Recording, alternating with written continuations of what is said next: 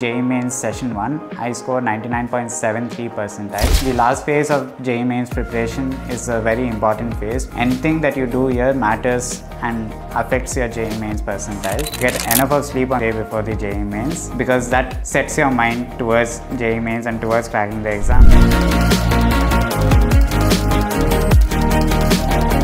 Hi, I am Skanda. I came to Deeksha Excellence Batch in the hope to get to my top engineering colleges. In the JEE Main Session 1, I scored 99.73 percentile. I would like to express my gratitude to the teachers who helped me in the last phase of my JEE Mains preparation. The last phase of JEE Mains preparation is a very important phase. Anything that you do here matters and affects your JEE Mains percentile. What I did in the last 1 week of my JEE Mains preparation was reread all my formula books, went through all my error books, and on the last day I went through my errors. That somehow helped me build my confidence because from the past 2 years, I've been solving a lot of papers in Deeksha, gaining a lot of confidence, covered all the kinds of tough questions. Teachers have trained me a lot to do that. So that built my confidence and I knew I would be able to crack JEE Mains. The most important day is the JEE Mains exam day. First, you need to get enough of sleep on the day before the JEE Mains because that sets your mind towards JEE Mains and towards cracking the exam, and you end up committing much lesser number of silly mistakes and you'll be fresh before you sit for the exam. And after that, you also need to be there 1 hour before on the day of the exam at the exam center, because there you get to sit and set up your mind,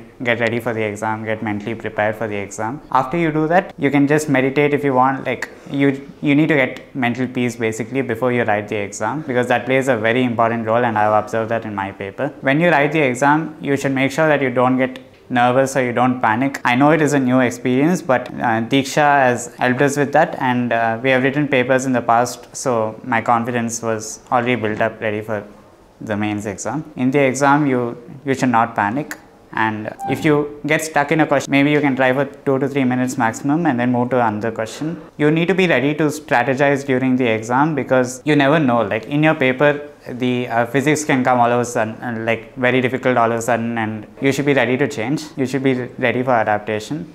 So what I followed in the exam was chemistry, physics and math, because I wanted to make sure that I solve majority of my questions in chemistry first, like be done with chemistry and physics, because those are usually the easy scoring subjects in mains. And after that I went to math, where I spent approximately 1 hour 45 minutes for solving the paper. I would like to express my gratitude to the teachers who helped me in the last phase of my JEE Mains preparation. Thank you Deeksha and all the teachers for helping me coming to this stage.